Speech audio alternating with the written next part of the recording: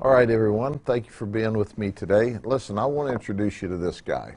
Now, you have some really good video clips that's going to be shown, but this is a white male between 5'8" and 5'10". He's got brown, fuzzy hair. And guess what? This guy's got a problem, a real problem. On Monday, May the 2nd, at about almost 1 a.m. in the morning, he went to the Dixie Boy Travel Center on Highway 559 in Polk City. A lady was obtaining gas there, and he walked up to her and exposed himself. She jumped in the car, locked the car, and then he walked up and rubbed himself on her rearview mirror. Well, she took off, went home to Clearwater, and called us the next morning. So we began an investigation. Well, our best investigator was the lady, because she got to searching social media online, and she found a similar clip that had been posted where a guy on the Ben T. Davis beach did the same thing. Well, you can look at the two video clips, and I am almost 100% sure it's the same person. We need to know who this person is. They're a deviant, and they're dangerous. Historically, they start with lower level events and they work their way up. Anyone that would expose themselves, anyone that would act like he does, we have to get him out of circulation. We have to lock him up. We need to know who he is.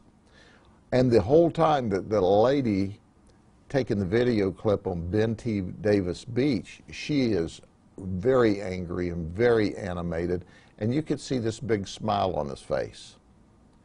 And then this attack on this lady at the gas station in the middle of the night is even more scary, because she was out at one of these gas islands by herself when he approached her.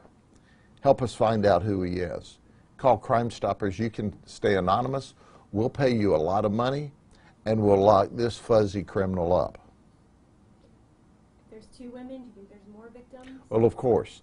This guy looks to me to be between 25 and 30 years of age.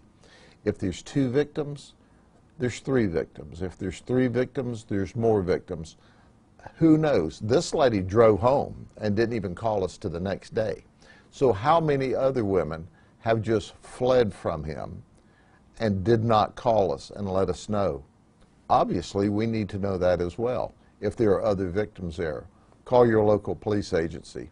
But know this is a deviant. This is a perverted individual, and we need to lock him up before quick. You can help us. What do you think about women having to go through this? Well, they shouldn't go through it. I mean, that's why we want to lock him up. He's dangerous. Today, he's only exposing himself and doing nasty things. But what's the next step? We don't want him to get to the next step. That's why we have to have the community to help us.